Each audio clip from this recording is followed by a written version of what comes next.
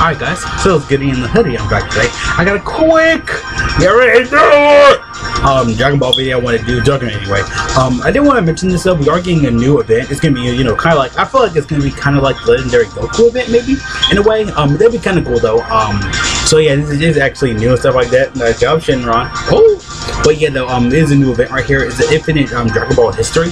So I guess we're gonna go, you know, it's gonna be kinda like, you know, the Legendary Goku event. Goki event. Goki.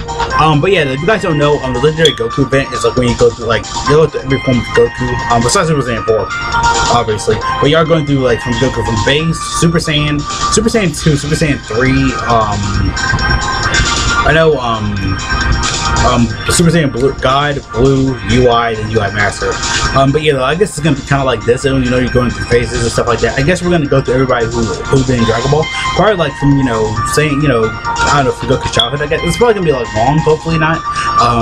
It'll probably be like what 6, 7 stages, and you know, it's gonna do kind of like how it does. So yeah, I like the Shenron art right there. It's really nice. It's really I got a mouse. But yeah, it's really detailed right. Bit of tongue. Why? But yeah, though, right there, it's kind of cool. How big a dog? I'm over here sweating because that's hot.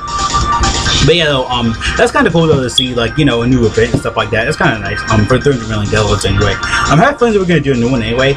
Plus, you know, we already know the Super Saiyan Goku and Gohan that you know, swaps the active skill into Gohan, and we have the you know, same things for Vegeta, vice versa, and stuff like that. Yeah, we already know they're getting easy games anyway. So you know, and the Super Saiyan 2 Gohan, I didn't forget to mention that. From like the Cell Saga and stuff like that. You know, in the Father's Kamehameha, he has immense damage. I know he did like 2 key attack plus 70% up. That guy's getting easy as well. We already knew that was gonna happen anyway, so that's, I kind of forgot to mention that as well. He's supposed to be getting easy in part 2, and they did show up the Super Saiyan 2 Gohan that I didn't get from the barber shop.